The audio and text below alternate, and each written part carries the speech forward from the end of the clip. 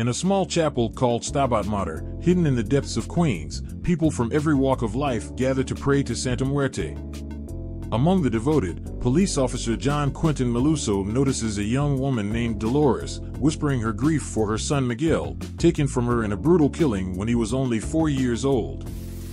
The story intersects with Justin Lee Marvin II, a deeply troubled young man obsessed with taxi driver, who lives with his mother and her boyfriend.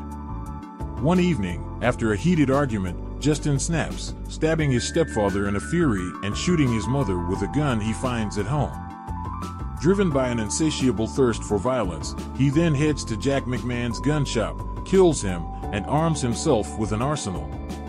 As Meluso and his partner Joaquin are out on patrol, they receive word of the murders.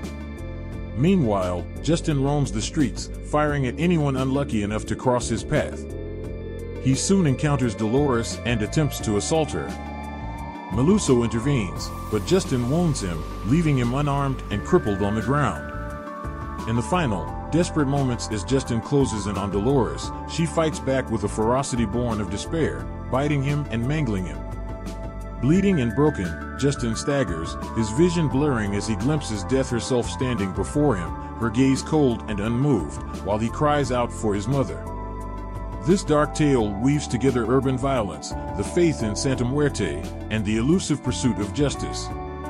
In the end, death smiles at us all, and a man can do nothing but smile back. Curious about the psychological turmoil driving each character?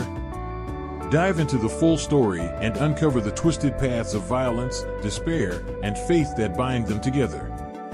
Explore how trauma and obsession blur the lines of justice in this gripping tale. Read the full story here.